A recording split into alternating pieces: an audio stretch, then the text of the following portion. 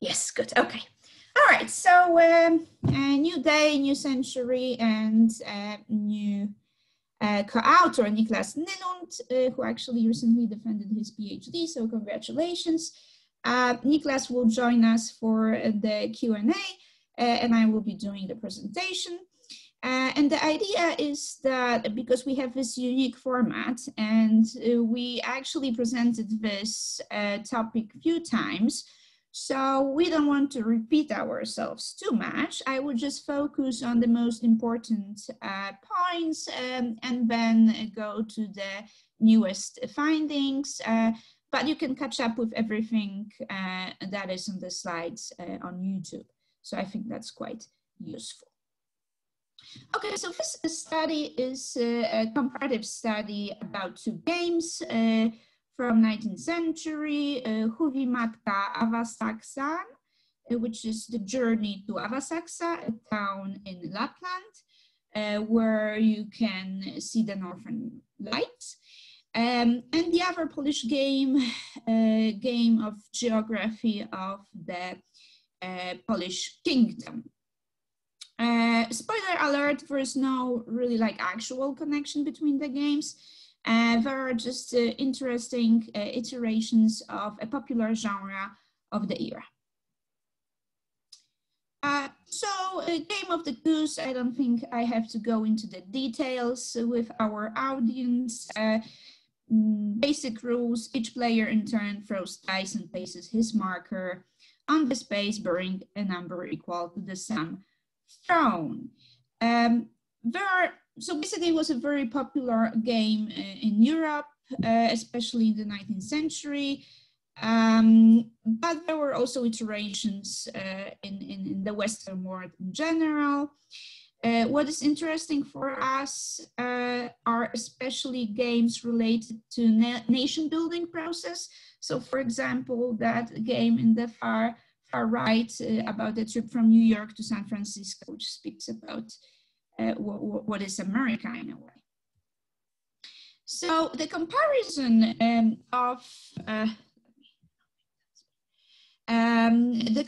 between Finland and Poland is actually quite interesting at that time period, because both nations were in the western peripheries of the Russian Empire, but at the very different stages of the nation building, nation making process. So Finland at this point was an unestablished nation, and Poland actually lost its independence in the previous century. So it was in a de-established nation, if you will. We are looking here as a background on nationalism studies, especially works of Geneviève Zubrzycki.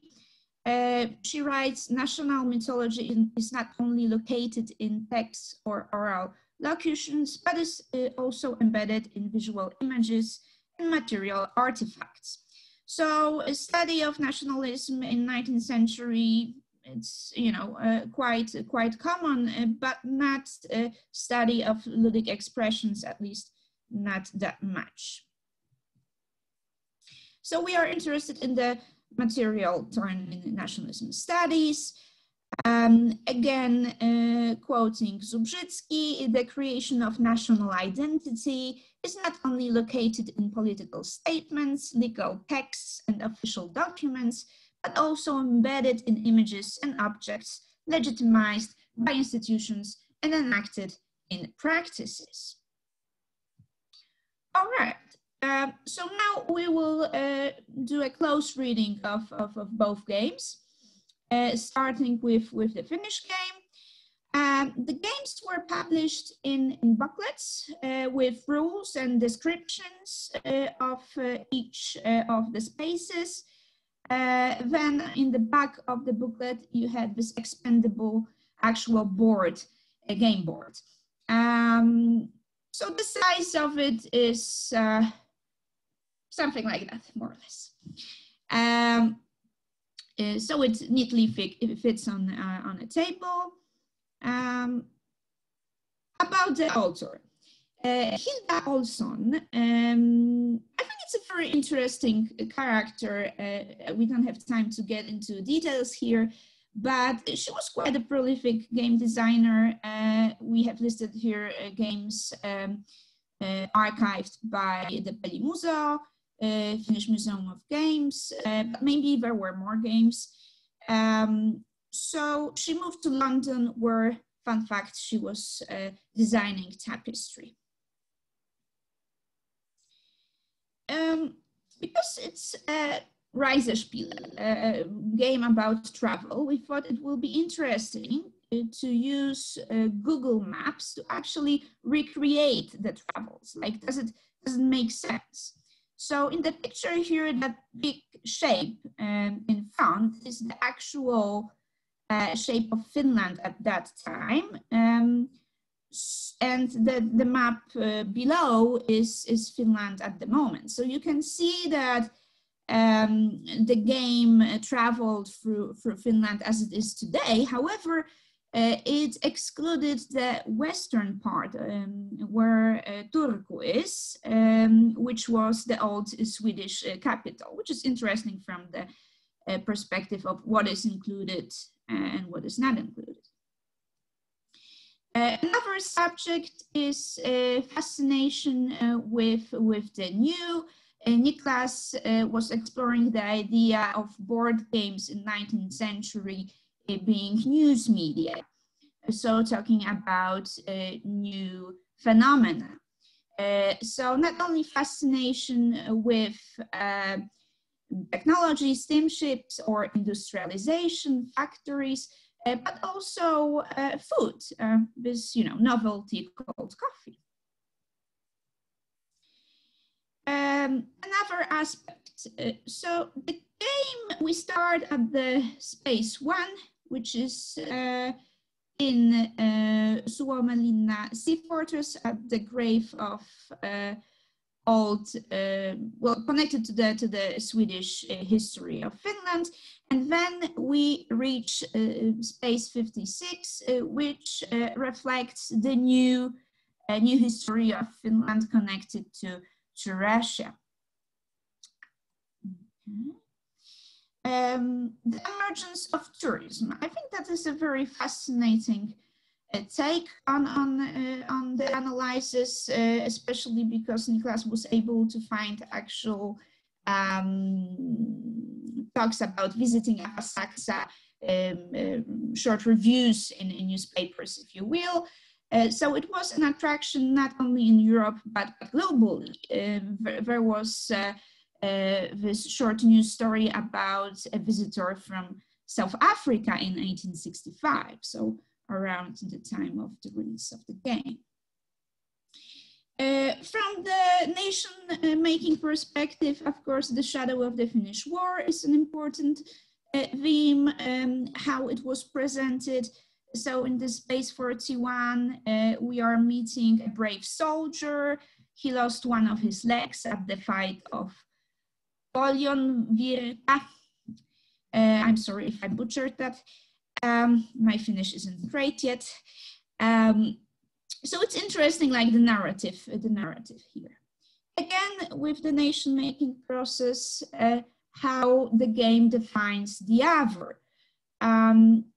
With the Romani people, for example, it is very, again, compassionate, but doesn't consider them really as part of Finland. So minorities are excluded from nation-building process, and not all ethnicities get their own games, as Niklas points out.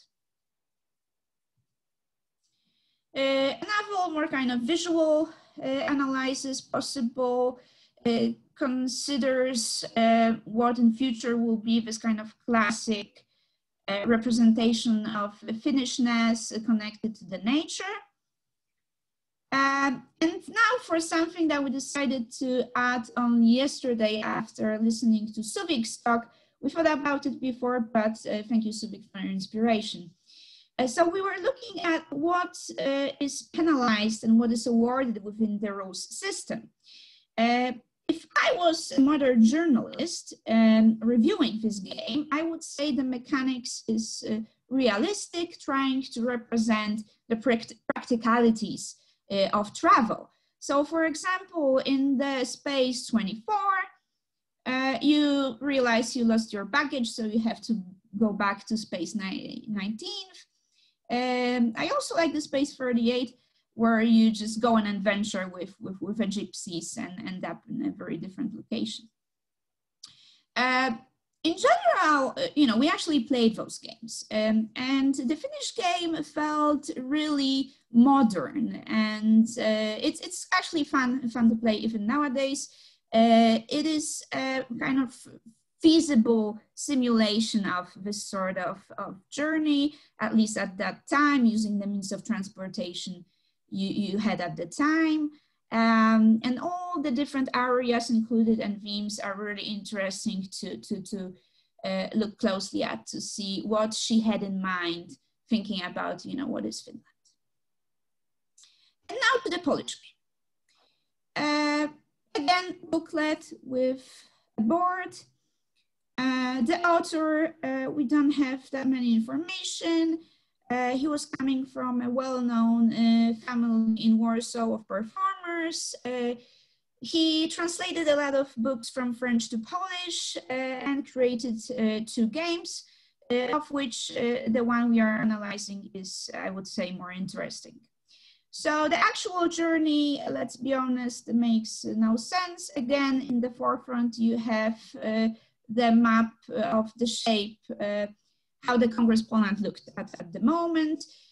So it's a very convoluted journey, and I don't think the actual journey or travel was inspiration here. It was more about showing the different locations. The only exception is like the first several spaces, which the way they are described in the booklet, it really feels like Szymanowski, he lives in Warsaw, so he walks through the areas he knows well, and just, gives you a tour of his city. So the themes, recurring themes, important in the Polish game, and we have to remember that we are talking about the established nation, is the memory of the past, the history. So nation's military heritage. For example, space 64, which is the winning space. If you reach 64 first, you win.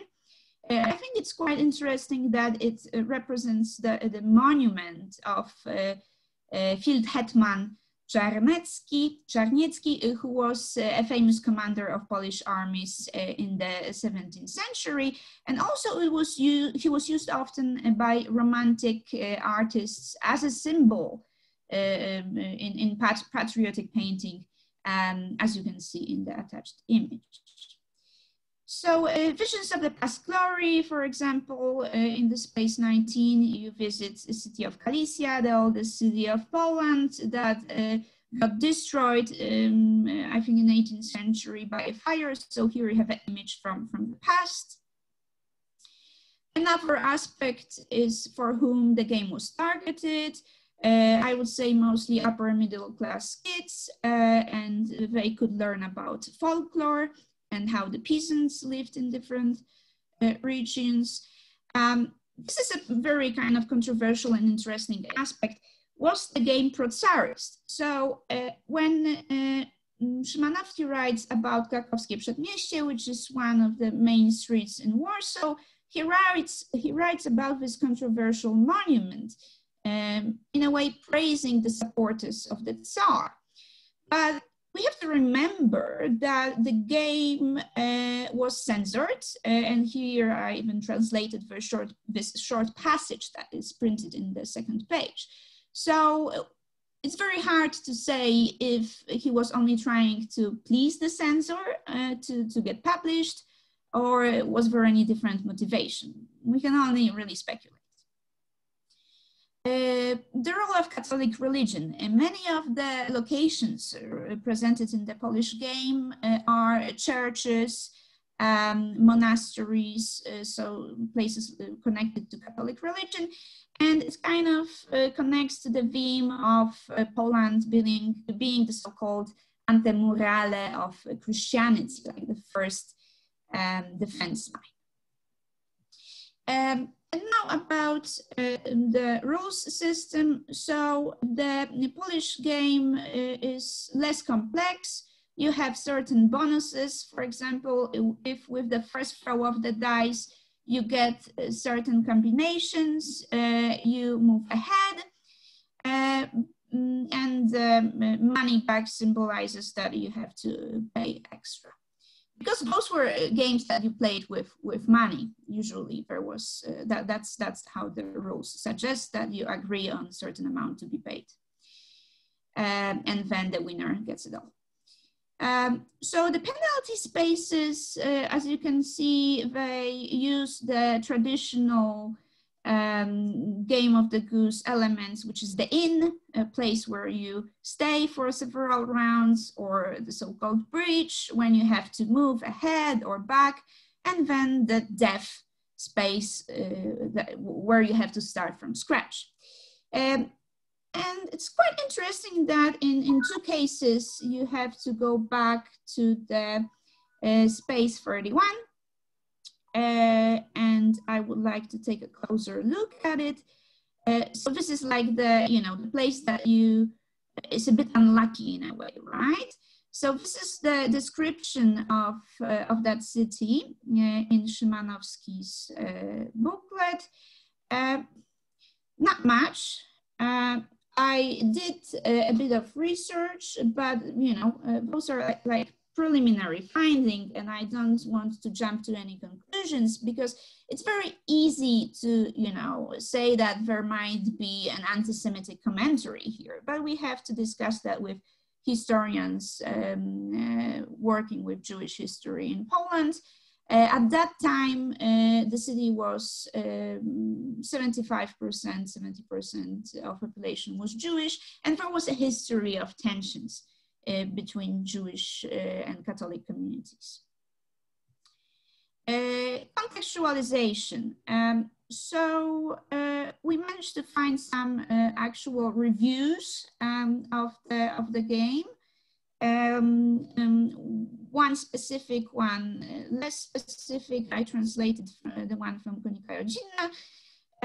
So as you can see, not a lot has changed. Many kids consider educational games boring. No surprises there. But this review to the left is actually quoting how to buy a game that you order it by post.